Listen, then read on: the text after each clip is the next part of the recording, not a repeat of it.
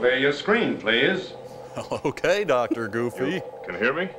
Of course. Duh. Use the intensifier disc. The one in your hand. Anytime, Einstein.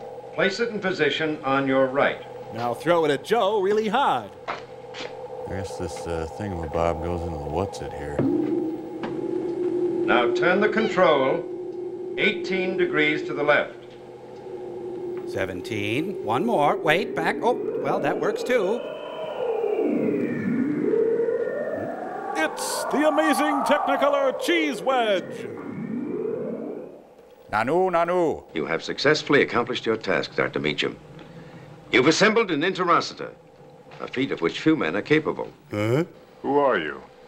I'm called Exeter. Doug Exeter. I'm a scientist like yourself. Hi. Shall we say, a colleague. My colleagues don't materialize out of strange machines. They're flesh and blood. And so am I, Dr. Meacham, as I hope you'll soon find out. Although at the moment I do appear immaterial. But no matter.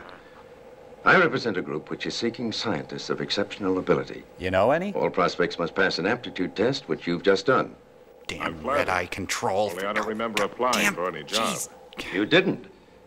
I beg your pardon, Mr. Wilson. Your camera will pick up nothing but black fog. What's a gold star? Images on the Interocitor don't register on film. Put it away, Joe. Go lay down. Do continue, Dr. Meacham. We test out people without their knowledge. We leave nothing to chance. Except the chance that I'm not interested in you or your group. Come, Doctor. It's not possible that a man of your scientific curiosity wouldn't want to find out who I am, where I come from. If I have pants on. Wouldn't give his right arm for more examples of our superior technical knowledge. I think I can assume, Dr. Meacham, that you're sufficiently intrigued to come to an immediate decision. We'd like you to join our team, as you might say, at once. You'll make arrangements to leave immediately. Wait a moment. I didn't say. At 5 o'clock Wednesday morning, our plane will land at your field. It will wait exactly 5 minutes and then depart. Whether I'm aboard or not. Nanu. Hi there. Place the catalog on that table with the blueprints. Open it to the underwear section. Yes. All right, I'll do it, you big-headed freak. Is this metal? I got a bet with Joe. Now stand aside, please. You too, Mr. Wilson. No, farther toward the kill zone, please. Yeah, God, I'm good.